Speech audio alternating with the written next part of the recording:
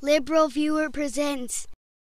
So while the situation has been changing rapidly in the Ukraine over the last couple of weeks, even before Russia sent its troops into the Crimean Peninsula, and even before the pro-Russian president of the Ukraine, Viktor Yanukovych, fled the country, comedian Bill Maher on HBO's Real Time noticed there's been at least one constant in the story, as he explained in his monologue last month here. It is still a very volatile situation there in Ukraine. President Obama hasn't really decided exactly what we're going to do, but Fox News has already decided that whatever it is, it's wrong.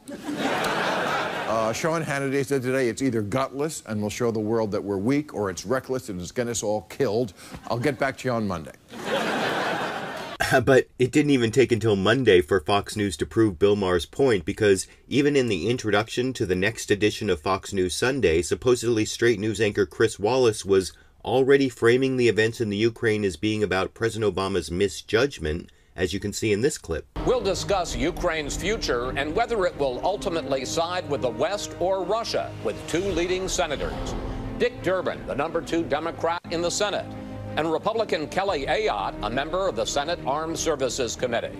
And we'll ask our Sunday panel whether President Obama has badly misjudged Vladimir Putin. I guess on Fox News Sunday, the fair and balanced discussion is about whether Obama misjudged Vladimir Putin or badly misjudged him. And as the events in the Ukraine progressed and the pro-Russian president of the Ukraine, Viktor Yanukovych, fled the country, followed by Russia sending troops into the Crimean Peninsula, the one-sided criticism of President Obama continued on Fox News, as you can see, for example, in the story teaser from supposedly straight news anchor Martha MacCallum earlier this week here. Well, as Russia invades Ukraine, the Secretary of State heads to Kiev. But is this too little, and is it coming too late?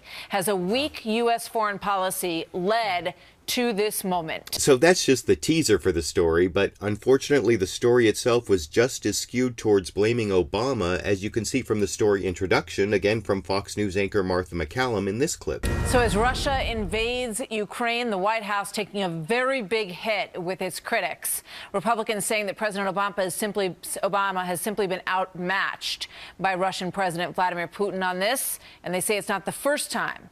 That it also happened during the civil war in Syria and the nuclear talks with Iran. And after emphasizing the argument that President Obama is weak in the introduction, Fox News then proceeded to bring on two critics of Obama to discuss the issue: K.T. McFarland, a Republican who served in the Reagan administration, and retired General Jack Keane, who authored a paper at the Conservative American Enterprise Institute advocating for George W. Bush's Iraq surge policy before becoming a Fox News military analyst. But of course, Fox News failed to identify either of them as partisan Republicans here. Upwards, General Jack Keane is a retired four-star general, former vice chief of staff of the Army, and a Fox News military analyst. And K.T. McFarland is our Fox News national security analyst, having spent a lot of time in the White House and watching the original Cold War unfold, and has a lot of expertise in this area as well. So is this, K.T., let me start with you. Did this ball start rolling because of what happened with Syria?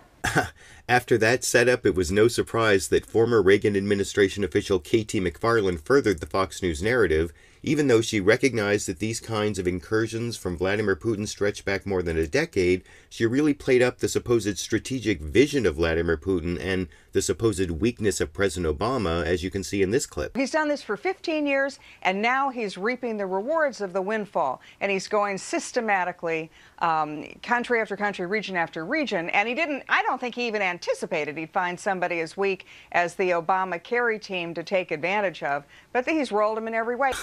Rolled them in every way? I'll address the issue of whether Vladimir Putin is actually winning in this confrontation at the end of the video, but in case anyone thought retired General Jack Keane would bring a little nonpartisan balance to the discussion, you can see him agree with everything K.T. McFarland said before making his own argument about Obama's lack of leadership, responding to another pretty partisan introduction from supposedly straight news anchor Martha MacCallum in this clip. It's stunning. Remarkable. It's stunning. It is remarkable, especially when you lay it out that way in terms of the 15-year plan that has been going on. So General Keane, militarily, we've watched over the weekend as, Lavrov and Putin told President Obama and John Kerry, oh, don't worry about it. Nothing going on here, nothing to see here, and then did the absolute opposite. I mean, it's laughable in some ways. Well, yeah, it's a state of affairs here. I mean, the fact of the matter is, I agree with everything KT said, and I would just add this, is that Putin knows the United States is a world power, strong military, much stronger than his, economically dominating still in the world today. But the fact of the matter is, he knows the United States has a leader who does not want to lead the world. So I guess everyone on Fox News agrees that President Obama is weak and not leading, even though he's acting exactly like many previous Republican presidents, including Ronald Reagan, because even Reagan had to deal with Russian aggression against its neighbors, as Michael McFaul, the U.S. ambassador to Russia until last month, pointed out on the new MSNBC show Ronan Farrow Daily here. I don't think weak or not. I think he was going to go into Crimea no matter who was president in the White House. And I would just remind your viewers that he went into Georgia when George W. Bush was president in 2008. And if you go back over time, Eisenhower was president when the Soviets went into Hungary in 1956, and even in Poland when they declared martial law with Soviet assistance, with Leonid Brezhnev backing that. That's when Ronald Reagan was president. Right. There's only so much you can control. And I think we would be better served to think about how we can unify to help the Ukrainians right now, rather than talking about who's weak and who's not. I wonder why KT McFarland from the Reagan administration forgot to mention anything over on Fox News about Reagan's weak reaction to martial law in Poland. And maybe more important than the way everyone on Fox News left out those facts to portray President Obama as weak was the weird portrayal of Vladimir Putin as this strong leader successfully following a long-term strategy when his military intervention in the Ukraine resulted from the failure of the pro-Putin presidency of Viktor Yanukovych, frustrating Putin's plans, as former Ambassador Michael McFaul also pointed out here. He's frustrated that his partner in that endeavor, President Yanukovych, fled and is now in Russia. That's why he did what he did in Crimea. That was an impulsive response to the failure of the Yanukovych regime. That said, I don't think he's figured out what his next move is. I don't think he knows what he wants to do. He understands the risks of an all-out war in Ukraine between Russian soldiers and Ukrainian soldiers. That is a complete disaster for Russia. And so I think he's still trying to figure out what his long-term strategy is here. So it looks like Vladimir Putin may not be the strong strategic leader everyone in that Fox News story seemed to think he is, and I also don't think they were fair to all agree President Obama's policy towards Russia has been a weak failure, but I want to know what you think. Was it fair of everyone on Fox News to agree that President Obama's policy towards Russia has been a weak failure?